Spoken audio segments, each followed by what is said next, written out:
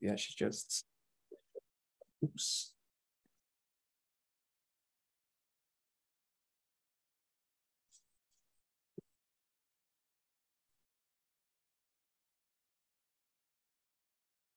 Okay, hello everyone. My name is Abdul Ghaffar Obeito. I'm a senior software engineer, mostly working with fintechs.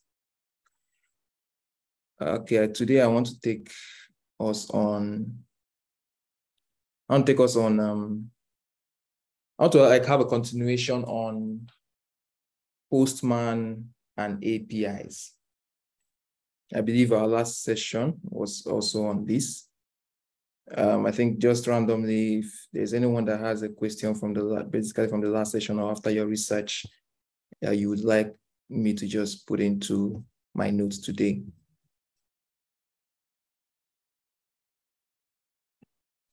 Sorry, Emanuela? Oh, yeah, I can hear you. Hello. Okay, you're the co-host, I can see. Yeah. What was my question? Okay, so yeah, anyone with any initial questions that they would have loved for someone to expatiate on before we actually start fully, please drop on the message before I start sharing my screen.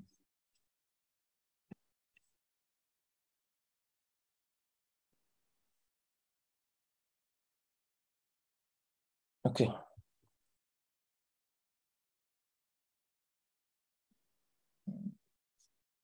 Where is my phone? Where is my I don't think there are any messages yeah. here. Sorry? Okay, there's one message. Can I create my own REST API? Yeah, of course you can create your own REST API. It's heavily dependent on which programming language you would want to use to do that. And what your REST API, what sort of information or what sort of resources you want to give via your REST API. Okay. Sorry, just trying to share my screen. Okay. Okay, suppose we can see my screen, right? Yes, we can. Okay, so APIs basically and Postman. APIs, okay, first off, interface. Interface is like a means to interact with the system. For instance, your mobile phone has an interface, a user interface, which is graphical, which implies that once you touch this part or you touch that part, once you touch this button or you slide this, it results in an action. The phone does something in response to what you do, and it gives you a response as well. Same way you have a console user interface for most developers and system admins. You get to use, there's this black screen that we see sometimes, and people will be writing as if they are doing some very hefty hacking and things happen. That's a console, and you put commands into the console and it gives you results. It could be as simple as you just iterating through a file and it giving you result, and it's listing out all the files in that particular directory. Then we have application programming interface, which is the API, which is typically what a particular service would open up for so that other services can speak to them. Usually people use a restaurant as a sample. In a restaurant, you have a customer, you have the cook, and you have the waiter. So the customer is your client in this case. The waiter is your API, and the cook or the person actually doing the food, preparing the food, is your server. So a customer comes in, he goes through the list, he has a document, he has a list of, he has the menu. The menu acts as your documentation. It could be maybe a Postman collection that the person gives to you, or it might even just be an Excel or a PDF document, asks you to go through it and decide what do you want to do. The waiter is right there beside you. waiting for you to give him instructions, which is your API. Once you give the waiter some instructions, it takes it back to the server, your cook or your manager or the food, the actual person that's going to dish the food, and makes that request. If it's not available, he comes back to you and says, this particular food is not available. If it's going to take a while before it will be prepared, he does the same thing. If it has been prepared, he brings it back to you and tells you, okay, this is it. Yeah. So there are various types of API protocols, of course. It's not just REST, but REST is the most common one. Representational state transfer. It's stateless. It implies that at any single point in time, you can make a request for a particular resource, regardless of what other resources are being called at the same time, or regardless of the state of, regardless of other things happening at that moment. I want to get this user's detail. Give me this user's detail. It goes there, fetches the user detail, and returns to you based on the request you've sent to him. It does not say it's not tied to what you made, what the call you made before. I had requested for this before, so now give me this user. Now give me this. I've requested for a book before, now give me this user. If you requesting for a book did not actually have an impact on the server, you coming back to request for a user would not have any effect at all. It will not have any effect that is resulting from the first request at all. We have other types, of course. SOAP, which is a simple object access protocol. This one is tightly coupled. It's usually in format of XML. We also have RPC, remote procedural call. So we'll be looking at REST, of course. Usually REST APIs, the requests are usually in JSON format or XML format. There is still also GraphQL. The most common one is the JSON format, of course. I'll give samples of what it looks like. Then typically when you go to make a request via HTTP, you expect response from the server. These responses are usually come back with certain status code, and these status codes are grouped accordingly. We have those that start with 1, those that start with 2, 3, 4, and 5. So when you're actually integrating to a server via its APIs that it has provided, and you're using the HTTP protocol, you're expecting 4 different groups of response code, which will make you decide what to do next. The ones that start with 1 is not usually common in our day-to-day integration, but it gives you information on what to do next, whether you should go ahead or whether this procedure is possible at all. The one that starts with 2 typically tells you that it has successfully processed your request. It might be that it doesn't have anything to return to you. It might be that it has something to return to you. It might be you that is making a request, so it has accepted it and just telling you, okay, I have accepted it. 3 typically means your request has to be redirected. It's either maybe the server is no longer available on that same URL. It has permanently been moved. We'll get into details of that.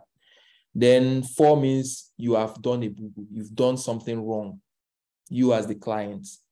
While 5 means I, the server, have done something wrong. It might be that I crashed while trying to process your request.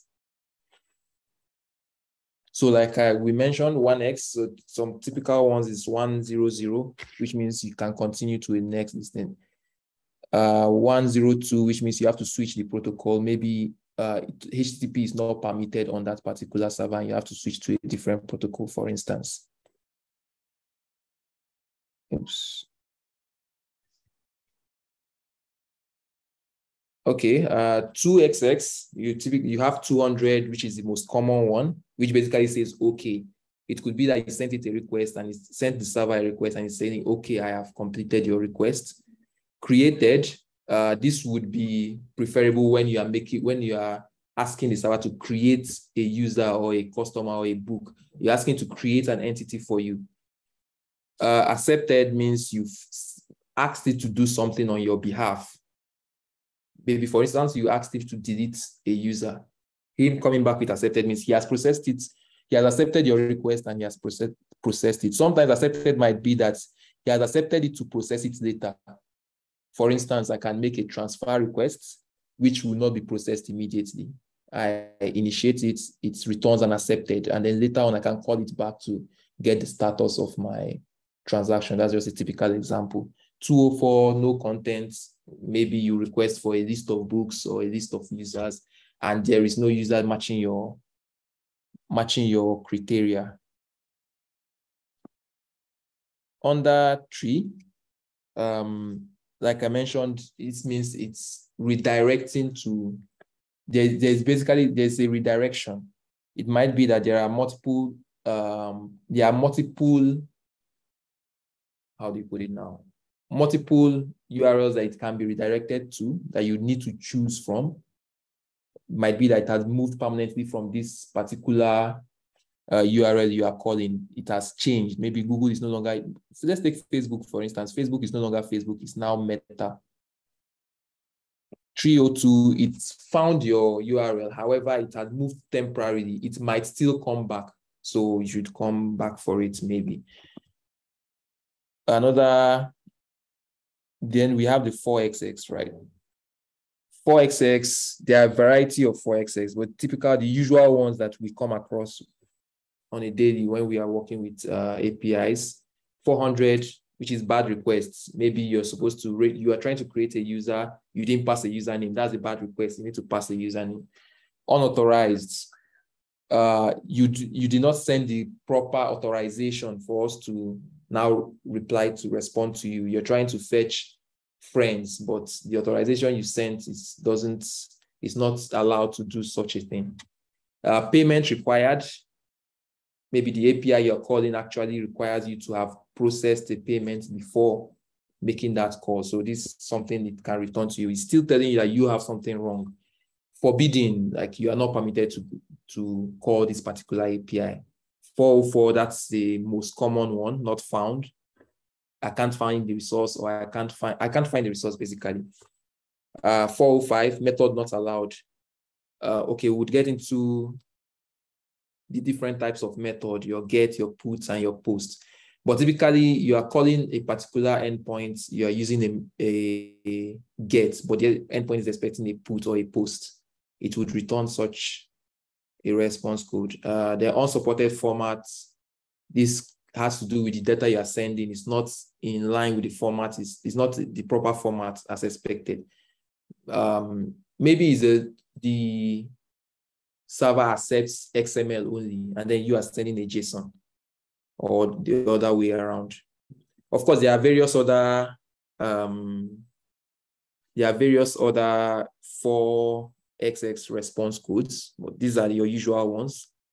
5xx typically means the server, have made a boo-boo. I need to, you can call me back. So if we go to 4xx, for instance, now, if you're developing a mobile app that is consuming an API, maybe an API from Google, let's take, for instance, their map API. If you make a request and you get a 400, it means you need to fix something on your side. So typically, you have to tell the user, let's assume the user is supposed to send his location, but he didn't enter into the text with his location. You made a call, you got back a 400. You know it's a bad request. You know the server doesn't have an issue. The problem is from the user.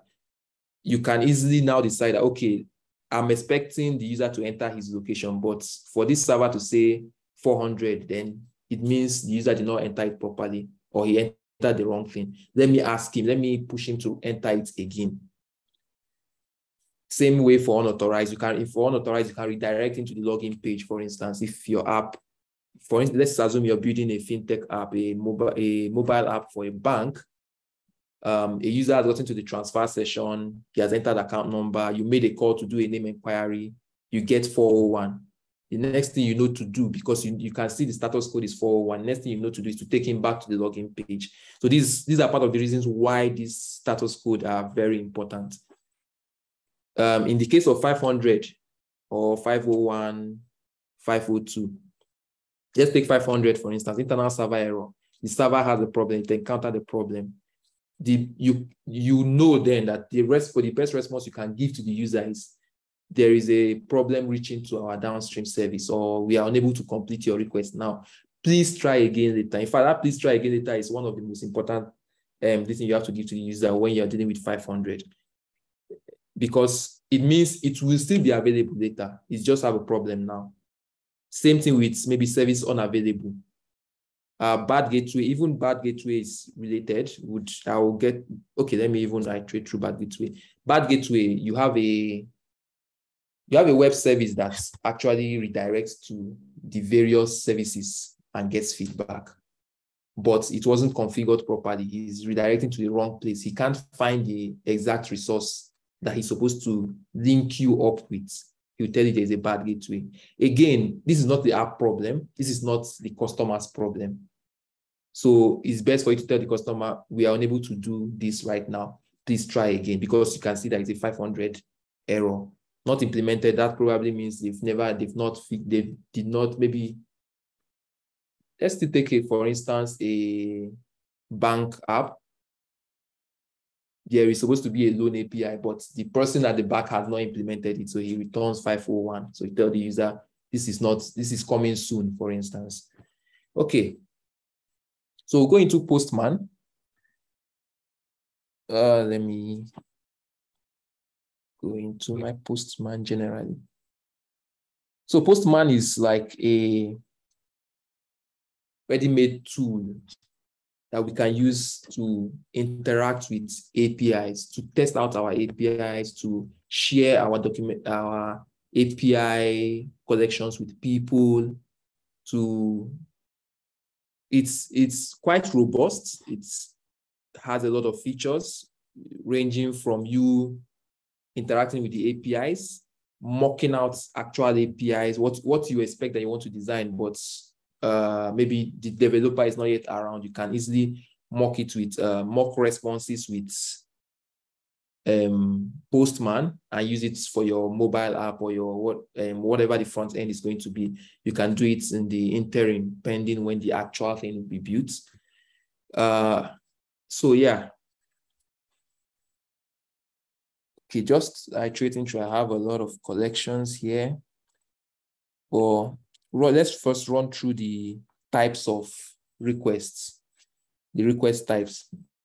We have a get, we have post, we have puts, and we have delete, we have patch, we have options, we have a variety of them. But the usual ones you would come in contact with are get, post, put. Some servers you do use delete. A get, you're simply saying, I want to get this resource. It could mean that you're getting it, you are asking for a specific resource. It could be that you are asking for you are going to search through. So you have to pass certain search criteria. So let's take this first API, for instance, get all. Let's create a new thing. So we want to create a new request. You can add a new request, new.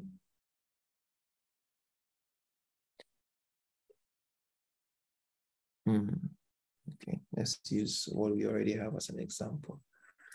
Okay, let's take it from here. You have a new project you're trying to work on. Let's assume you are the backend developer. You want to build APIs like the person that asked, like, what if he wants to build an API? You've built your API, it has various sections, and you want to share it with the person that is going to be consuming it, or with the people that would consume it. And you decide you want to use Postman for this. What's the first part you do? You create a collection speaking to this particular project you want to work on. So go by new, a new collection.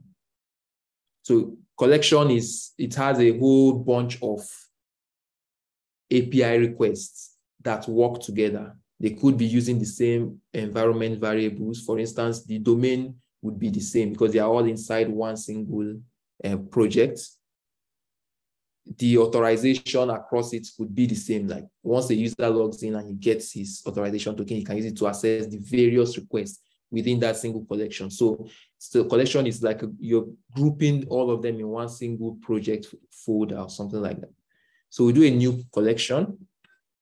Of course, you name your collection as you would want to name it.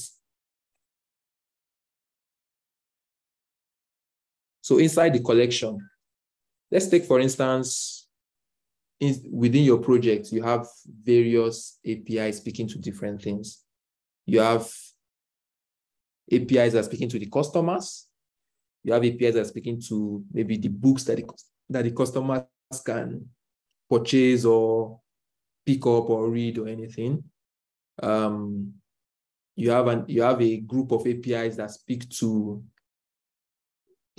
payments, maybe payment for the books and things like that. So for a collection, we have what we call folders that you can create to use and group your APIs within subfolders inside a single collection. Of course, you can also just add them as it is. Maybe it's just one single request you have. So let's take this my example, for instance, now. Then, of course, you can add a new request inside a folder or inside a full collection. Basically, just do add requests, or in this case, add folder. Let's add a new request. You give your request a header, a title, sorry. Okay, let's assume this is to get users. You select the type, the method in which the request is meant to use. Like I mentioned, there are a variety of methods. The typical ones that we use: get, post, put, patch. Patch is similar to put. You're the patch, you're just changing a single. Okay, so get, you're trying to get a request. You're trying to get a resource. Post, you're trying to add a new resource. Put, you're trying to update an already existing resource. It could be an update that would handle all the fields within that resource. Patch, you're trying to update a resource. Maybe you just want to update one particular part of that resource. Delete, you're trying to remove a resource from the database, for instance.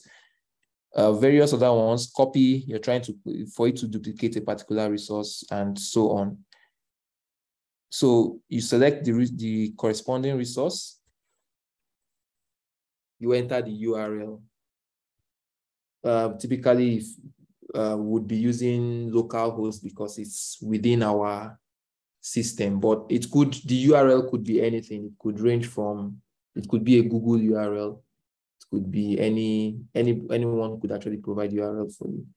So the protocol, of course, you have HTTP or HTTPS if it's a secured HTTP. Then you have the domain. Your domain could have subdomains. So let's take, for instance, sample.example.com. This is an example of a base URL. It has a subdomain, it has a main domain and .com part of it. It could also be .io and the likes.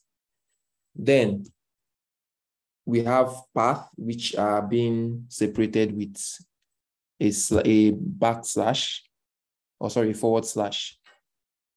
This would now, these slashes act as your directory. For instance, there is a particular collection of API requests. Some group of them go to fetch or interact with the customer end. Another group interacts with the book end. Another group interacts with the transaction end. The person designing the APIs would have separated these into some sort of folder-like structure. And this structure is best interpreted using these slashes. Let's take, for instance, we now have customers as one of the API So you have a path now that says you are going to customer. You can have let's do another request. Let's duplicate this one.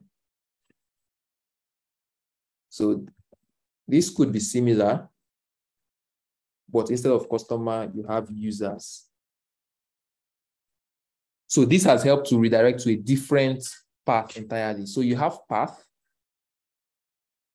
then you have request parameters. Request parameters are additional infos you want to use as your criteria in getting the resource you want.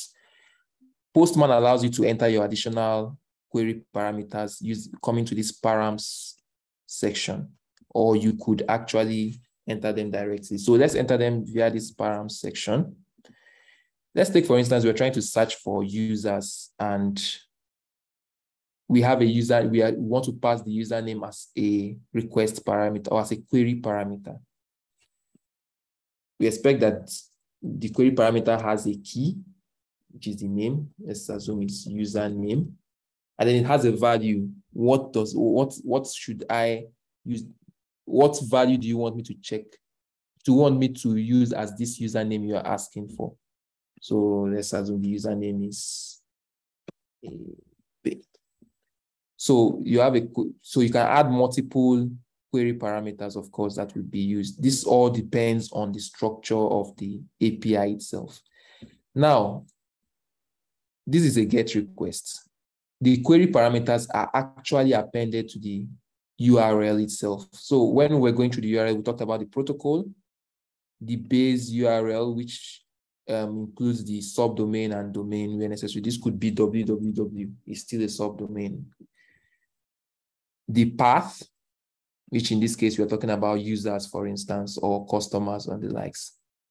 The query parameter aspect of it, which is being separate. So you separate it with question mark, and then every other thing you put has to be a key, equal, and a value. Postman allows you to enter it via this way, but you could also enter it directly in this format. If there are more query parameters to add, we separate them with the ampersand. So ampersand, and then you add another, maybe password. Of course, this is not typically a nice way to make a login request. So the password is pass123, for instance. So this is additional query parameters, and you separate them with the ampersand. So the person that the developer of the API has told you, this is how I want my request to be. So you have to format it this way. Then we have authorization. Authorization speaks to the format in which you want to authorize yourself before you make that request. Typically, we have a variety of authorization methods. Of course, there is the no auth where there's no authorization at all. There is an API key where the user basically just gives you a particular header API key and asks you to insert that on your request. Bearer token. Bearer token is where the API, the server actually generates a particular token for you that you can use consequently to make requests. These tokens are usually the details about the user are usually embedded inside this token. We have JWT, a form of encoding this token. They could have the username, authorities. Authority speaks to what he is allowed to do.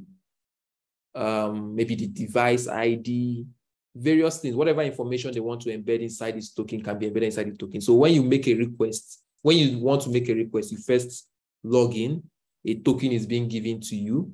This token has all the details that they need embedded inside of it. And then when you make consequent requests, when you want to now go and maybe get a list of books, he can easily check that, okay, this token is allowed to see the list of books, or it's not allowed to see the list of books, and give you the corresponding response accordingly. Basic auth, this uses base 64 to encrypt username and password before sending it to the API. So typically, if the API provider says that you're to use basic auth, he would have provided you a username and a password. Okay, then these authorizations and various other things are being passed as headers. So headers are like metadata, additional data that says that are like wrapper, that are like a wrapper data to help them determine the kind of information or the kind of request you're making. And also additional things like, would you even be allowed to do these requests? Those kind of info are being put in this metadata, which is called headers. This could range from your authorization, the format of your requests. For instance, we have content. Let's do this first. So for instance, we have a header called content type. Content type says JSON, application JSON. So with content type, the API knows that you're sending a JSON to him. You could also tell the API what kind of response he should send to you, which is where we would say accept. Accept could also be application/JSON. So if the API is the type that can actually send multiple or variety of formats like XML, JSON, as we spoke about before, it could indicate it from your accept header. So typically you are giving certain instructions on what he should use to process your request, your actual request in these headers. Like we mentioned, for instance, you are sending him an authorization key. You're sending him the content type. What's the type of content you're sending to him? You're sending him the accept type. What content do you expect from him? And various other things.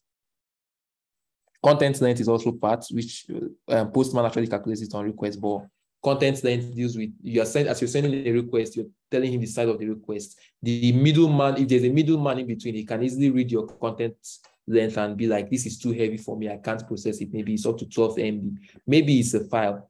Reading the content length, he can easily reject it at that stage, or the server itself can reject it that this is actually too high for me just by reading the content length. Okay. Then we have your actual body. So in a GET request, well, you can pass a body in a GET request, but it's not usually done. GET request, you are trying to get something. You're not trying to push something to the person. You're trying to get something, but you can still have a body, of course, for a GET request. It might be that you have a filter, and the filter is not using query params, and it's rather using body. So in the body, we have form data, which is basically a key value format that servers can also process. We have WW form URL encoded. This is similar to form data, however, it's encoded is encoded so that certain parameters inside are not converted to HTTP codes that the server will no longer be able to translate. So it's encoded. We have the raw type. The raw type have variety. Could be a text, could be JSON, it could be HTML, it could be XML. Then we have GraphQL as well, and we have binary. Binary has to do with files. Okay, so we have pre-request scripts. Pre-request scripts, typically, you are giving instructions to Postman on certain things he needs to do before it processes your requests. A typical example could be,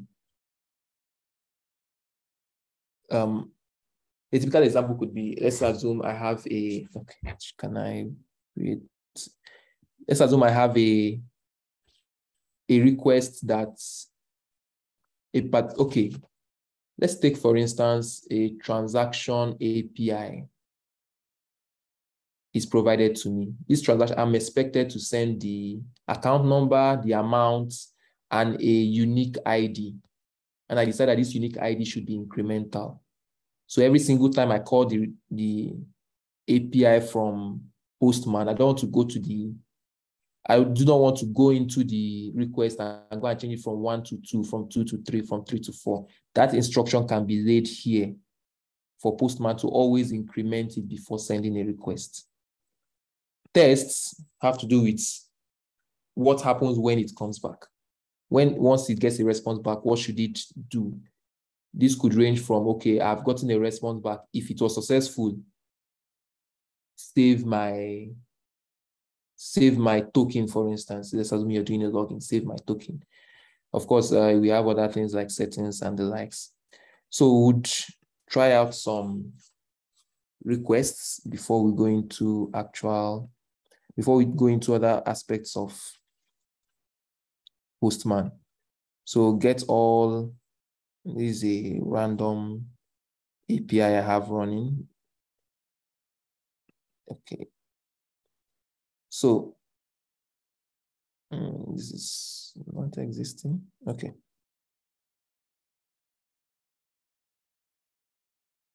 So like we mentioned, we have HTTP localhost, which is our domain. In this case, we have a port that is running on. HTTP's default port is 80. So things like google.com and all other .coms, are running on port 80. So once it's running on port 80, you do not have to specify the port. It would automatically listen on that port 80. HTTPS, which is the secured version of HTTP, basically encrypts your request before sending it to the server. It runs by default on port 443. So whatever you request you do on HTTPS with whatever domain you have on top of it, if you do not put a port, it would automatically be sent on port 443. So the server expects that he's listening on port 443 since he knows he's on a secured channel. So, but in other cases, you have to specify the port. So in this case, we are running out this service on port 8080. So we specify the port API. We have our path, basically API v1 customers. If I want to do a version 2, I can just do another redirection, another file redirection, and put v2 on it. Okay. So this particular API, for instance, just calls to get all the customers. I've made it to have additional query parameters such as pagination. Okay, so this particular API allows me to pass the page and a size. So the page, I can be on page 1 and size 10. Okay, so and let me explain what this pagination is.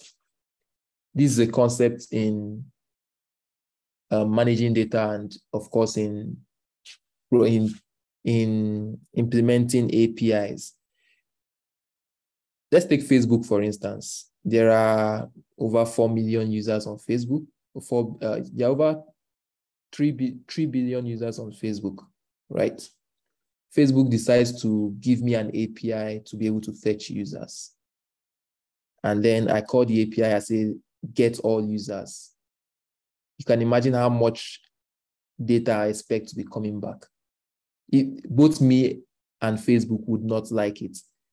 If I'm displaying it on a mobile phone, a mobile app, my users would not like it, of course. There's no way I will display 3 billion or 4 billion users on a single app and they will be scrolling to the end. So this is where the concept of pagination comes into play. Pagination, you're telling the resource, the server, that I need this list. However, give it to me page by page, give it to me part by part, give it to me, partition it before giving it to me. So typically the design would be you have a page and you have a size of the page. The page would, for instance, depending on the implementation of the server, of course, the implementation of the service, of course, of the API, the page would be, okay, give me the first 10, which is page 1. Size is what speaks to just the first 10. Give me just 10.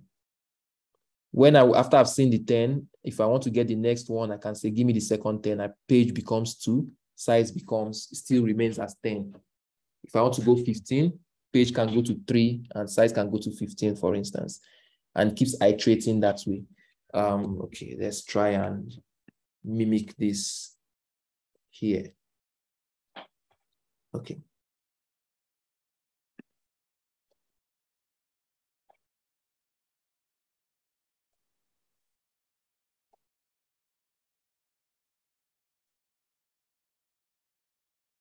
Okay, there's another user has been added.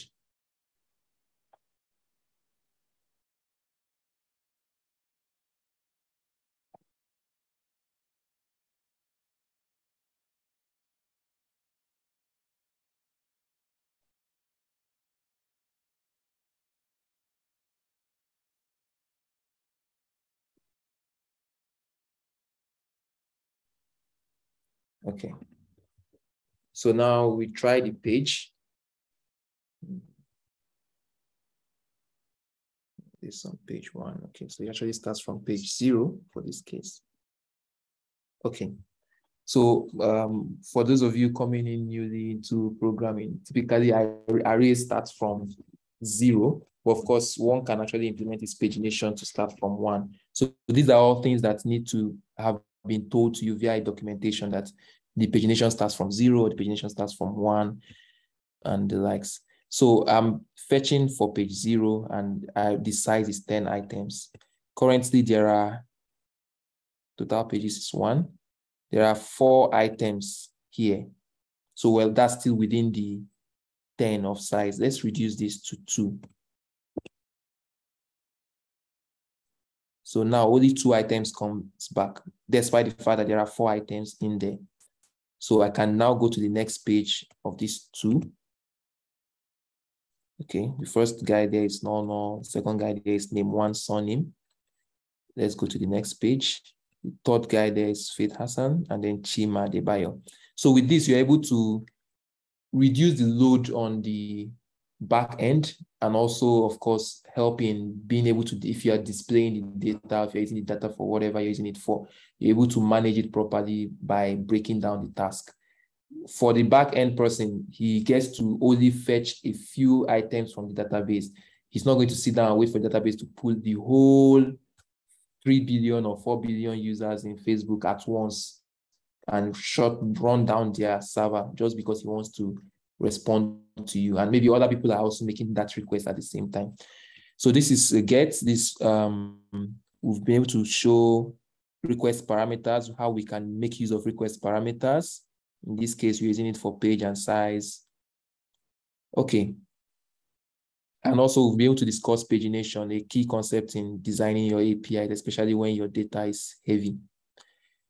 Let's go to the second one. So, okay, this also still make use of request parameter and pagination as well. This is just a search. It's we're making use of query parameters to implement a search. So the user is able to specify the search and what he wants to search for. For instance, I want to search for fit. Let's even just put it as path. So I put my request parameter key, which is called search, which the documentation would have explicitly stated to me, and I put the value. I do a send, he returns only the Faith Hassan. Okay, another concept I want us to look at. Okay, let's look at post first. So in the case of posts, of course, you have your URL still in the same way. We've discussed about a request parameter. You could actually have certain request parameters here, depending on what the API asks you to do. Authorization, we talked about the headers, body. So now our request format is JSON, right? This is a JSON object. Of course, it has a key and a value. And the API, I said, it needs first name, last name, and age, which is an integer, for me to make this request successfully. So I do a send. Well, I've created another Chima Adebayo, but no problem. So yeah. Then let's look at updates, which is put. So in the case of put,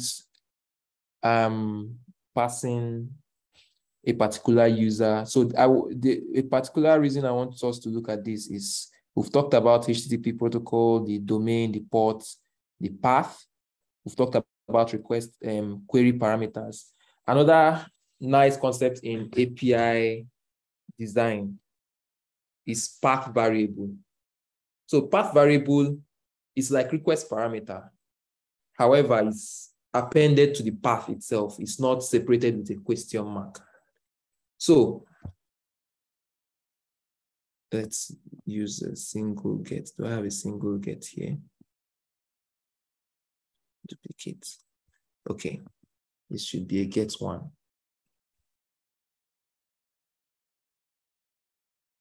Okay. So again, I have my HTTP, I have my ports, I have path. Now,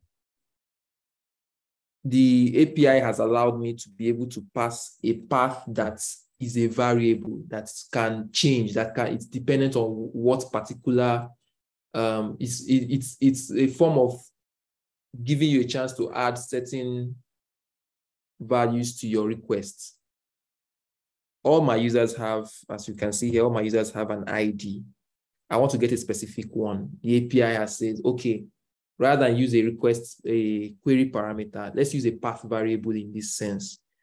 So in the path variable, after customers pass me the path as the next, the next part of the folder or the next directory, pass it as a path variable. So let's say it's 2. This particular path can change depending on what I'm looking for because it's a variable. So I send it. Okay, I need to check why this guy is not returning. Okay. But anyway, the main thing we want to look at here is the fact that it can vary. So that same concept you are using in the put, I want to update a particular user. I want you to give me you should first send the details you want to update and then tell me which particular user using the ID that you want to change. So for instance, I want to change number 2.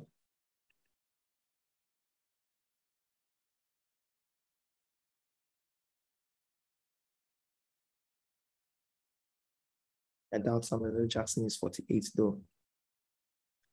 Okay, so the number 2 person has now been changed to this name and this age and so on and so forth. But I was able to specify which person using a path variable. So this is for put, of course. Then you have a delete. Delete, you're saying remove or remove from record, whichever way you want to put it. And again, a path variable could be it could have a very nice usage in delete because you have to specify the person you want to delete. It's a good concept to use in case of fetching one single person using an ID, which is a variable, or maybe updating still again using a variable and deleting using a variable. Okay, so that's typically how we assess APIs using Postman.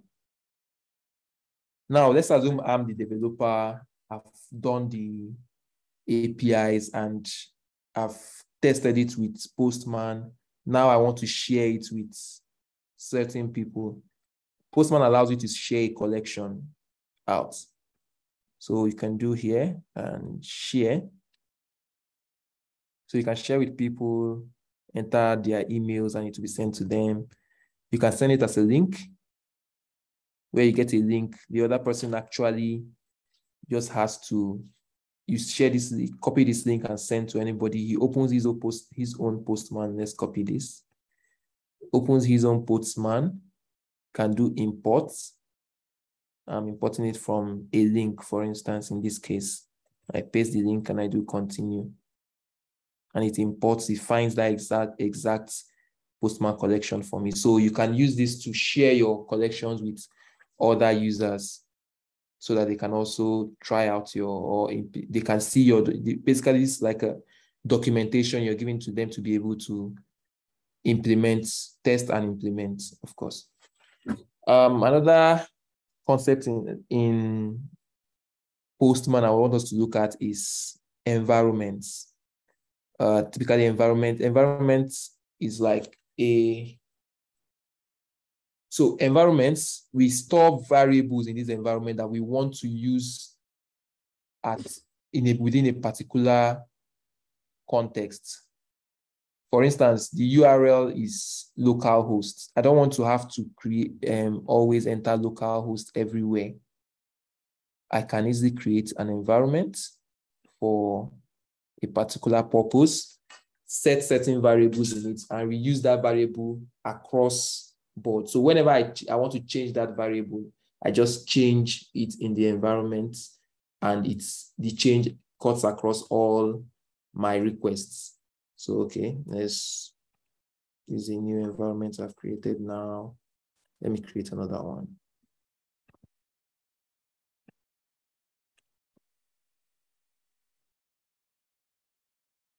Okay, let's assume I want to put my URL inside of this environment. So local URL. Of course, my URL's value is HTTP localhost 8080. I save it. This guy is blocking me. I can easily set the environment I want to use, but the different environments are set here. So of course, you can, depending on the variables you've set, you can easily change your environment. You can, a typical example would be your API providers have given you a test URL and a production URL. So of course, the test URL, there are two separate URLs. You want to know when you are using that of the test, and you want to know when you're using that of the production. You could create two different environments. One is for production, one is for test. They'll both have a local URL, for instance, or they'll both have a URL variable, and the values would be depending on which particular one you want to speak with. And then you can alternate the environments using your environment selection here. So let's take, so I change this to, so for us to call an environment variable in any place, you do two brackets like this. So URL has picked it. And if I put it on it, I can see the current value is HTTP localhost. If I have another environment called sample2, this environment also has URL, and the URL in this case is now HTTP, maybe HTTPS, localhost, maybe it's no longer 8080, it's now 8090. This can also be here, I save it. So now on my GET request, URL is what I'm looking for. Now I can just, when I want to speak to that one, I can just switch from here to sample2, and the URL is different. So these are certain concepts within Postman. There are a whole lot of other things down to you mocking your APIs, mocking servers, being able to monitor servers, a whole lot. And is a major tool for testers, a major tool for developers. Both, when I mean developers, now both the API providers and the API consumers. And yeah, I think I would want to take some questions if there are any within.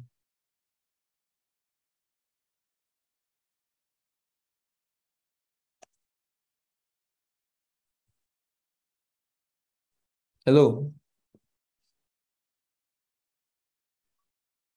Okay, Abdulgafar, I can hear you. So guys, if you have questions, drop it in the chat. You can start dropping your questions.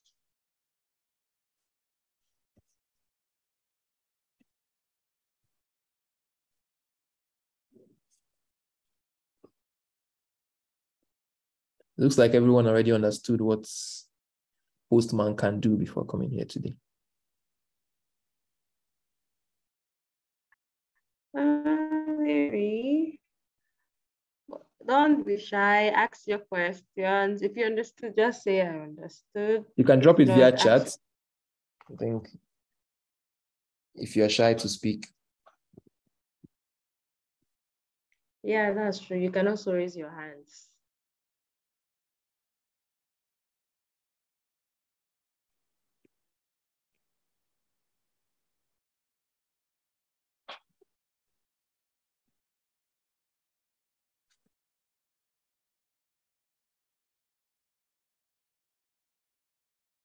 So is it safe to say that there are no questions and the class was understood? Okay, Abdul Karim, I understood the class, all right. Okay, we have, okay, that's 8 people. So all 8, please give a response. Thank you.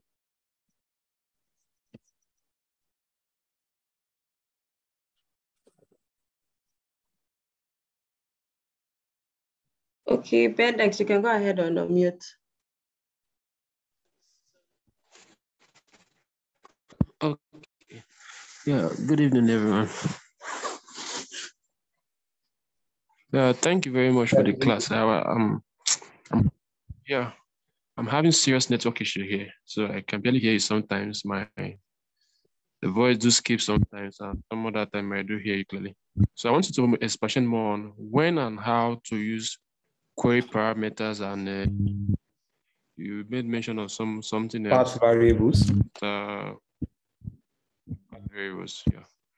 So Okay. when are we supposed to make a logical decision to use query parameters or path variable? Okay, all right.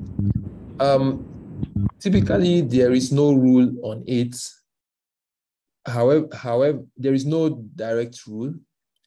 We would say if there are a lot of parameters, it's preferable to use query parameters because they are easily separated. It becomes confusing when there are more than one, or when path variable starts becoming much. Let's just give a quick sample. Let me share my screen again.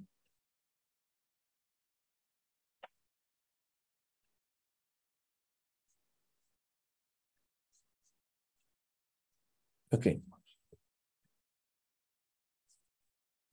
Okay, so yeah, can you see my screen? Yes, we can. Okay, so let's take this this search parameter, for instance. I have an API that allows for me to search. This API allows me to also paginate in case there are a lot of people that is answering faith in the database. So I can easily set the page is equals to page. Then I'm looking for page 1, or let's say page 0. And I'm looking for the size should be maybe 5. Maybe so the 5 I want to show at a single time. There are 3 particular fields here.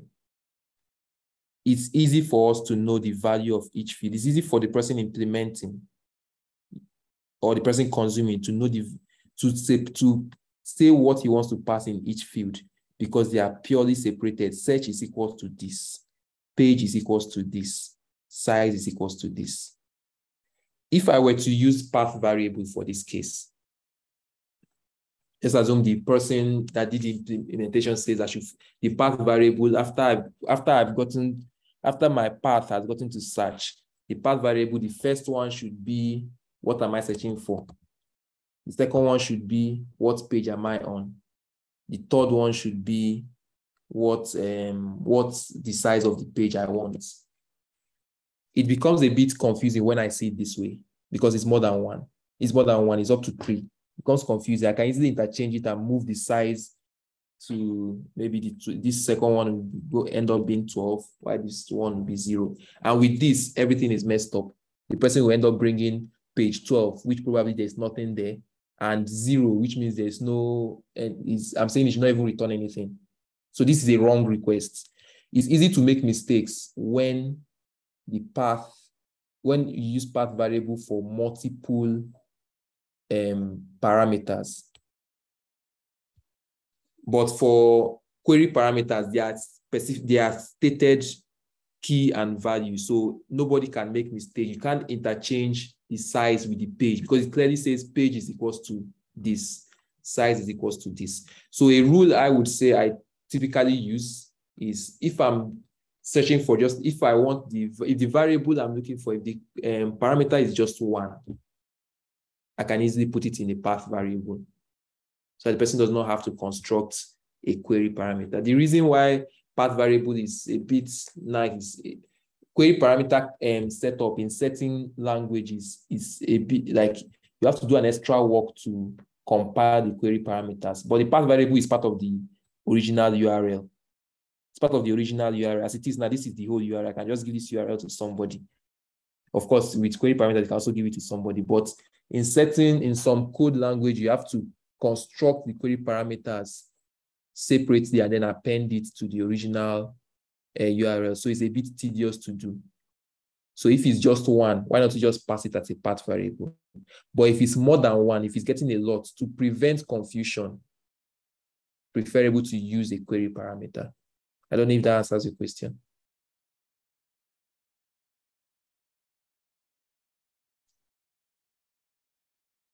Hello. Bendex, you can speak.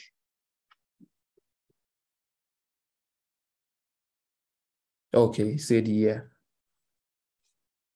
Okay, any other person with any more question? Bendex, you can drop your hand so I do not pain you.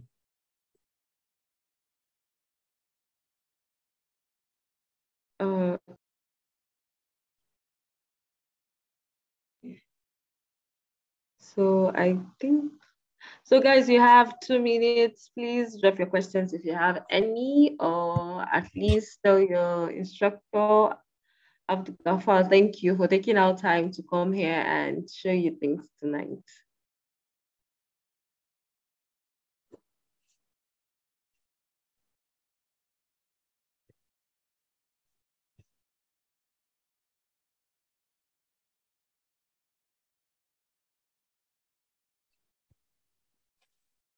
All right. So I see, okay, there are no questions here.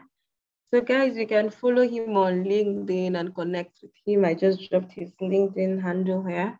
I linked his LinkedIn handle. So thank you so much, Abdul Ghaffar, for a wonderful session. It was clear and precise. Thank you so much. All right. Thank you, everyone. Have a nice night. All right. So thank you so much. Good night. Yeah, good night. All right.